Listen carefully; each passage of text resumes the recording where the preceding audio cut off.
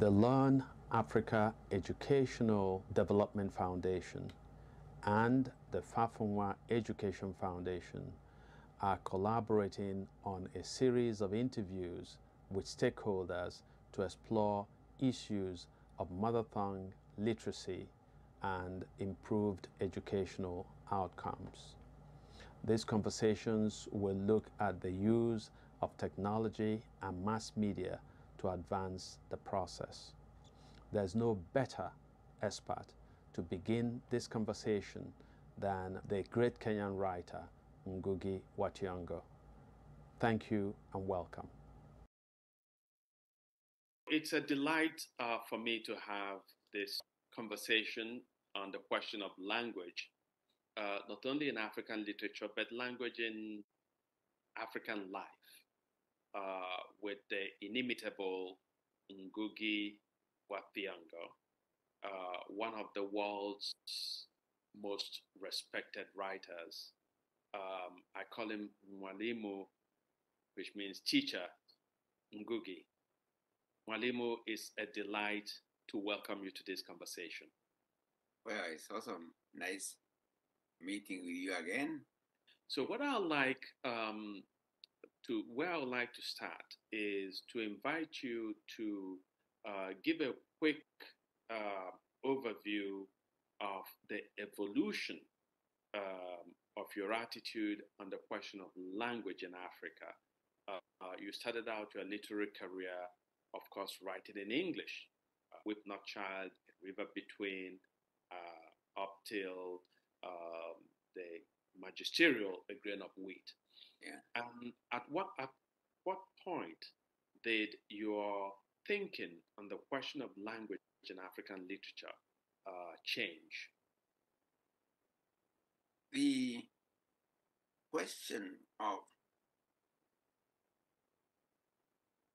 language in Africa, or the question of languages in Africa, has always disturbed me.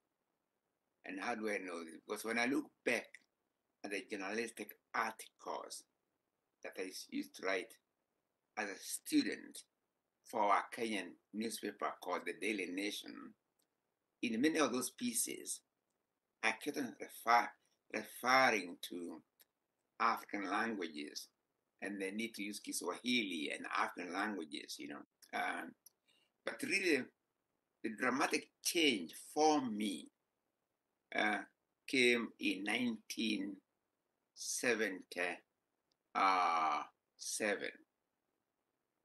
I was then professor of literature at Nairobi University and chair of the department. At the same time, a number of us from the university, including Ngugi wa Thiong'o, the late Ngugi wa Thiong'o, and Dr. Geshao, Waiguachira, and others, started working with the peasants and workers of a village called Camiredo. We called the center Camiredo Community Education and Cultural Center. Right? And we produced a play in Gikuyu, Gaikadeda, in English, I'll marry when I want. And we wrote the play in Gikuyu because the community there was a Gikuyu speaking community.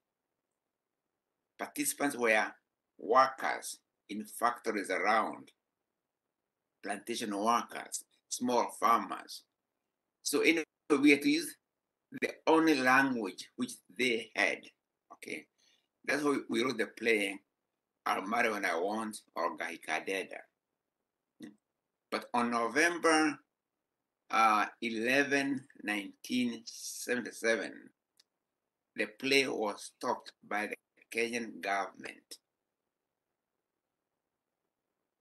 And on December 31st, same year, I was put in a maximum security prison, Kamete Maximum security prison. It's the biggest prison in Kenya. That was really a turning point, because there I asked myself, what? It's basically one question in various forms. And it was this: how come that an African government puts me in a maximum security prison for writing a play in an African language? Yeah. By comparison, I written quite a number of novels which were critical of the post-colonial condition in Kenya, like, say, Petals of Blood, right? Michelle Moore and I had co-authored a play, The Trial of the Kimathi, which again was very critical of the post-colonial condition. Why then did this particular play in Gikuyu language, my mother tongue, had me put in a maximum security prison? So two things. That's when I started thinking about the language question seriously. Yeah? And my thoughts were roughly like this. In every colonial situation, the colonizer always imposes their language on the colonized. And not only imposing, they glorify their language, and then they vilify the language of the colonized. It happened in Ireland, right? It happened to Native Americans. It happened to Maori people. It happened all over the continent. Yeah. So the language of the colonizer could only be developed, if you like, on the graveyard of the languages of the colonized. Okay. That's when I decided at a personal level that I will no longer write my novels or dramas in English anymore. That'll be right. I'm going to come back quickly to a point you just made, that that colonial languages develop on the graves basically of the languages of the colonized. Yeah. But let's go back a little bit to when you were in school, when you started school as a young man in Kenya, in colonial Kenya, Kenya that was under British rule. Yeah, Britain. It's what they call a British settler colony. Yes. Meaning there was white settlement in the country. Yeah, like South Africa. Absolutely. Rhodesia or Zimbabwe. Yeah. Unlike Nigeria, where there wasn't much of that settler. Algeria. Yeah. Yes. Okay. So as a student in Kenya, through elementary school, secondary school, and so on, and ultimately your studies at Makerere University. But I want to go back to your time as a secondary school student.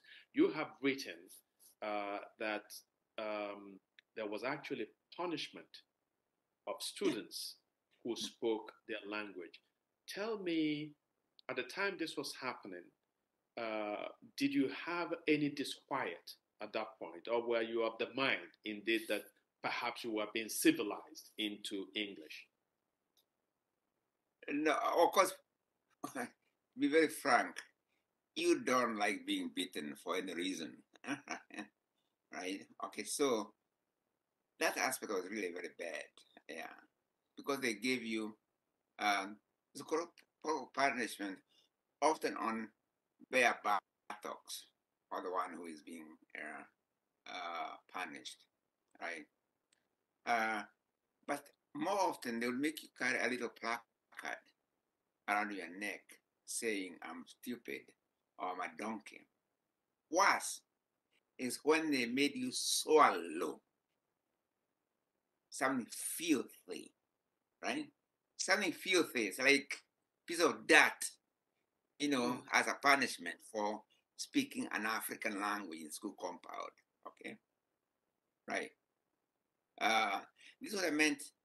The negation of the language of the vilification of the language of the colonized, and the simultaneously glorification of the language of the colonizer. In other words, put it this way, it was not a question of adding English to African languages or French to African languages. No. African languages had to die in order for imperial language to live. Okay?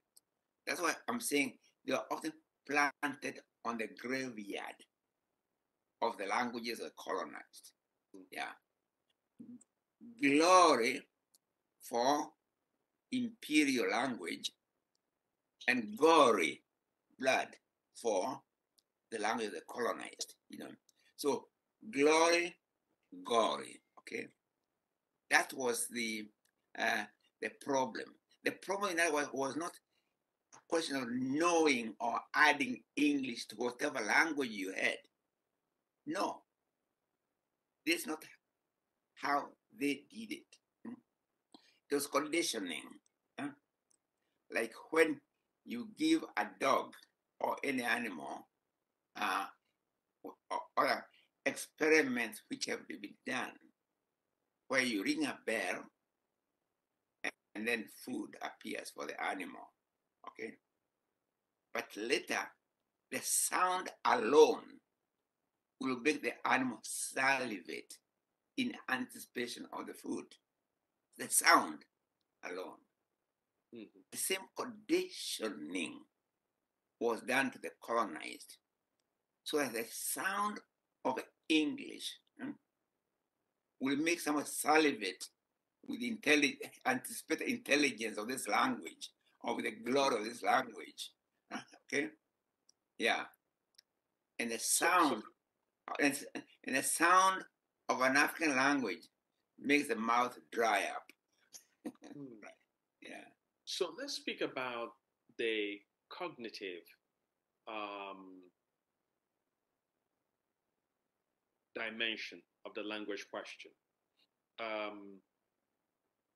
Do you believe that in knowledge production and knowledge circulation in Africa, that the use of European languages like French and English and Portuguese in some places impoverishes the ability of young African students to grasp concepts and ultimately to internalize knowledge of what they are learning? You can acquire knowledge in any language. But let us look at the cognitive process. Everywhere, anywhere, knowledge begins from where one is. Okay? If you are making a journey from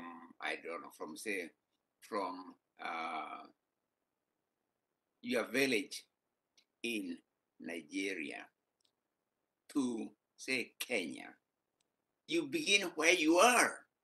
Or not even, if you're going to the next town, you don't jump. You begin where you are. And you go on adding, and the more you go further on that road, the more actually you know where you are. Okay? But you must know where you are in order to relate that to the marketplace, to other cities, to other areas. Okay? So a journey everywhere all over the world begins where one is. It's a normal cognitive process, okay? Mm-hmm. Colonialism does it the other way around. It tells you that cognitive journey begins in Europe, imperial centers, right? Right. So it's like, in Africa, there used to be a time when if I wanted to go to Lagos from Kenya, from Nairobi, I'd have to go to London first. They made you fly to London. Then from London, you take a flight back to the continent, to Nigeria in this case, right? But that was also the colonial process. Europe is made to be, the imperial center becomes the beginning of the cognitive process, and thereafter a distortion of everything for you. Okay? Cognitive process begins where you are. Then you go on adding and subtracting what I call in a dialectical process of give and take. Okay? You know where you are, because you know where you are. Any step you take forward makes you know you are where you are even better.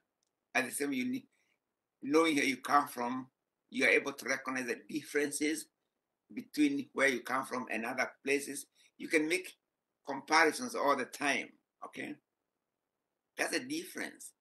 That they said the cognitive process begins in imperial centers.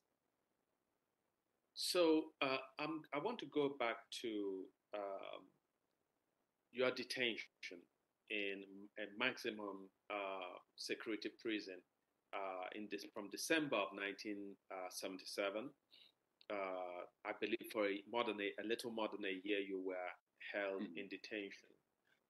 It was in detention that you then wrote, I believe, Devil on the Cross, your novel. So you wrote it originally in Gikuyu. Can you describe the process of the composition of that novel and how, as a writer who is detained for using his language to connect to his Gikuyu people, and here you are in jail writing a novel now as a way in defiance of those who had jailed you. What was that experience? Why was it? How important was it, even for the survival of your spirit in detention? Be very frank, it saved my mental life, or it saved me, right? Because what I told myself when I was remember I was in maximum security prison, and for the first 3 weeks or so, I was in complete isolation. What did they call internal segregation? Meaning that the other political prisoners cannot talk to you. You look like well, in the old days when people had leprosy, people used to run away from them.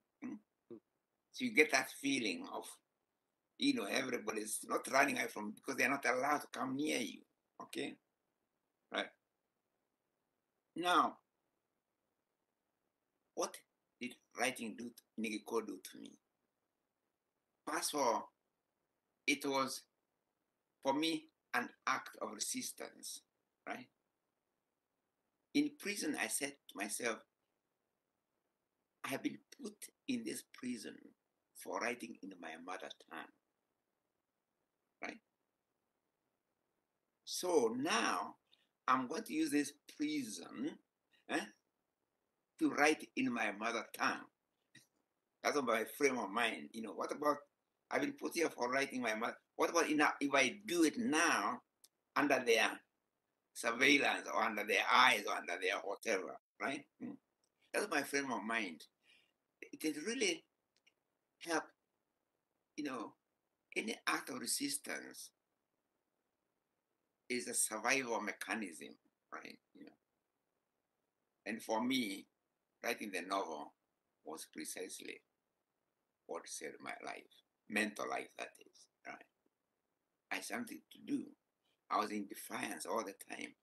And interestingly, I was learning a lot because some of the warders or prison officers did not really know, did not believe that I was really in because of writing the Koyo. So they had no problem discussing a Koyo words with me or proverbs or whatever I wanted to ask them, I would ask them. And they would have these debates.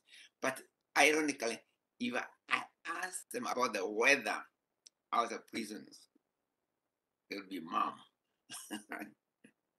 But language, oh, no problem. Proverbs, and then argue. Okay. So, and I wrote on toilet paper also was because we didn't have any paper, no radio, no newspapers anyway. So again, I had to devise how do I do, how do I go about this act of resistance? Toilet paper was the only paper available to me. Okay. The whole notion, start where you are. Where, what was nearest to me? Toilet paper. Huh? That's why I use toilet paper to write the novel.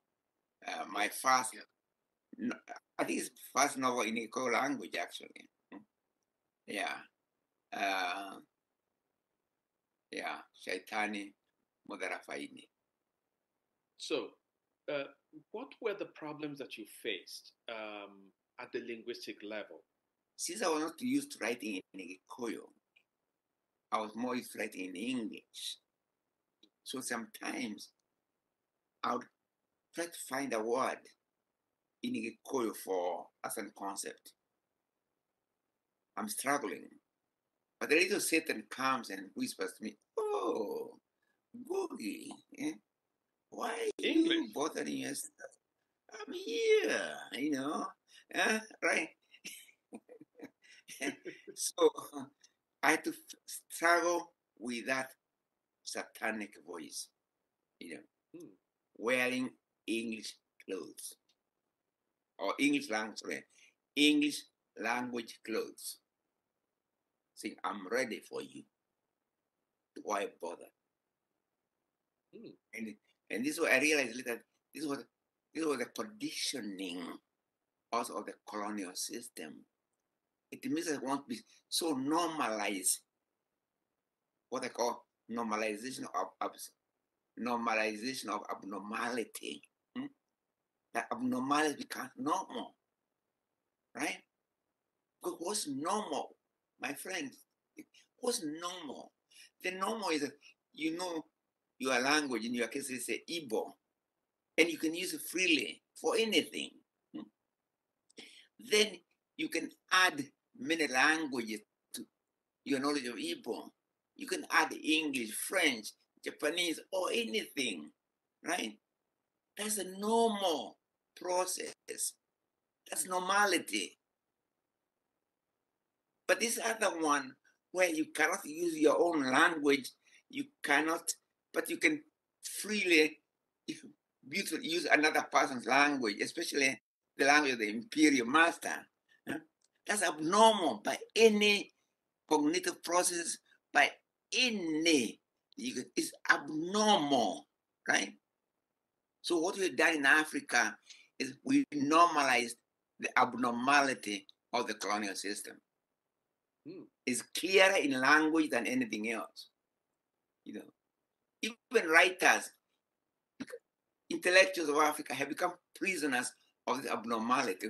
We dwell with normalized abnormality, right? That's what we are today. And if you ask me, the problem with Africa is this: you can't build a society on normalized abnormality, right? Because abnormality is still not, even if you normalize it, it's still abnormal.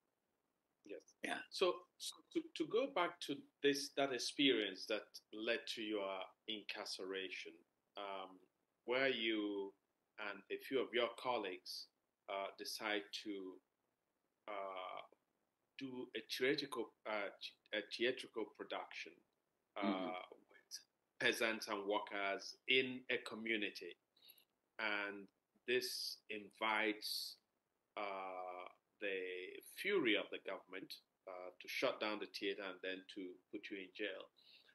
It seems to me that also what is at play here is that usually academia, or what we call the ivory tower, is often at a remove from the vital lives of the community, of their people, so that there's that kind of that education, especially in colonized spaces like Kenya, Nigeria, Zimbabwe, and so on, creates this alienation between the educated elite and the people out of that they have come from. And so that when you began to do this theater and began to use, as you've described wonderfully, began to use the peasants themselves as the actors, as they to integrate them into this whole experience. Do you think that that was part of what left the government uneasy? This collaboration of highly educated people with peasants and the masses. Personally, okay. Again, I come to the question of language. Because as I said earlier, I had published very critical novels, which are really very critical of the post-colonial condition in Kenya, right? In A Grain of Wheat, in Petals of Blood especially. And I mentioned earlier, Michelle and I wrote the play, The Trial of Dedan Kimathi. Again, consistently critical of the post-colonial condition. Except for police questioning here and there, nothing happened to me then. The moment I write the play or participate in the play in Gikuyu language, I get a problem. But it's not a Gikuyu by itself. It's also, of course, what the play was talking about, right? It's a combination of what the play was talking about and the fact that it was talking about it in a language that the community could follow and understand, right? A post-colonial regime would have no problem if you wrote a play which was in any African language which was praising the regime. Yes. Right? Yeah, it's fine. Yeah. So it's a combination of the content and the form. The medium. Yeah, the medium, language medium. And therefore the question of audience comes in. You're writing a play in Gikuyu, which also reflected the lives of that community. And therefore the community could identify with the concerns of the play, right? And remember the irony in my case, I was put in maximum security prisoner under the first president of Kenya, Jomo Kenyatta. And Jomo Kenyatta was very, very interesting because he was the founder. He was the founding editor of the first ever Gikuyu language newspaper way back in 1920s, right?